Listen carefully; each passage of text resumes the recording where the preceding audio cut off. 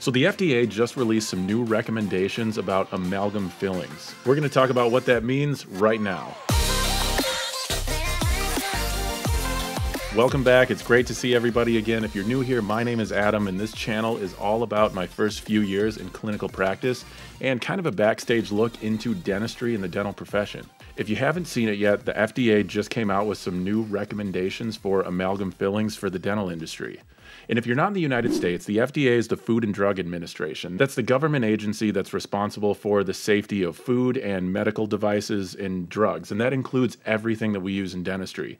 So the fact that they actually issued a new recommendation about amalgam is kind of a big deal, at least in the United States. At the end of September, the FDA came out with a recommendation that basically said amalgam fillings are safe in general and they work well, but there are some people that should not have amalgam fillings done if possible. One thing to keep in mind with these recommendations is that there is not any new science or no new research that this is based on.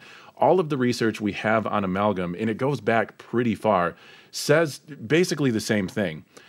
We are exposed to mercury just by living on the planet Earth through the food we eat and industrial contamination, things like that. We're all going to have a little bit of mercury exposure. And if you take, blood measurements, you'll probably have some mercury in your bloodstream. If you have amalgam fillings in your mouth, you're probably on average going to have a little bit more of an exposure to mercury. And the research does bear that out. So people that say that amalgams raise your blood levels of mercury, they definitely do.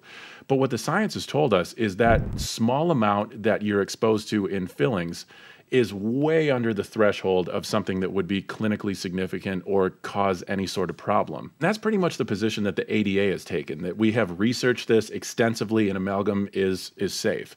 But the new recommendations are saying that there are some people who should avoid dental amalgams. I'm going to put a link to everything down in the description, and I'm going to put that up on the screen right now. Basically, the FDA is making it pretty clear that they would recommend in these patients that we use another restorative material than amalgam. So let me know down in the comments what you guys think this means for the future of dentistry, because to me, when I read this the first time, I was honestly a little bit surprised. There's no new science. I know amalgam is pretty safe. We went through all of this in dental school, so to have this new recommendation was a little bit weird. But the more I dug into it, a lot of other countries have similar recommendations. For example, in the European Union, they have even more aggressive recommendations than this. But what happens is the media tends to sensationalize these things. So when these recommendations came out, we had a whole bunch of news stories that also came out. So most patients, I know my patients will be, and your patients probably will too, they're going to be up on this stuff. So they might ask questions if you want a treatment plan in amalgam versus a composite. It's amazing to me how much things have changed over even 10 years. I graduated in 2011. And when I was in dental school, I did not place a single posterior composite. Everything was amalgam. And then when I got into private practice, it was exactly the opposite. The dentist before me almost never used amalgam. And so if I treatment planned one, I had to explain it to a patient. And I learned pretty quick that these patients expected composites. And so I had to learn to get pretty good at composites. And depending on your patient population, you're probably going to run into the same thing. And if not right now, I bet, as the years go on, people are going to be less and less receptive to amalgam fillings. And that's not a judgment call on my part. I'm not saying it should be that way or it shouldn't be that way. It's realistic, and we do have alternatives. Like I said before, my go-to filling for any tooth is a composite, including back teeth. And I would still use amalgams maybe 5 or 10 times a year for situations where I couldn't keep something dry. But say you don't want to use amalgam at all, and I'm not telling you to do that because you have to do what is best for your practice and especially your patient. So if a patient is absolutely demanding, or you run into a situation where you just don't feel good placing an amalgam, what do you do instead? Well, obviously, composite is pretty much a go-to now for posterior restorations. There's really no way getting around it. I think any dentist now has to be pretty good at placing posterior composites. There is definitely more of a learning curve. You have to be more meticulous with isolation. But once you get your workflow down and you have that confidence in your ability, I can place as good a composite now as an amalgam. I can guarantee that because I've seen it. I look at the composites that I've placed 5 years ago and then compare that to the amalgams that I placed 5 years ago. Honestly, my composites look a little bit better than the amalgams.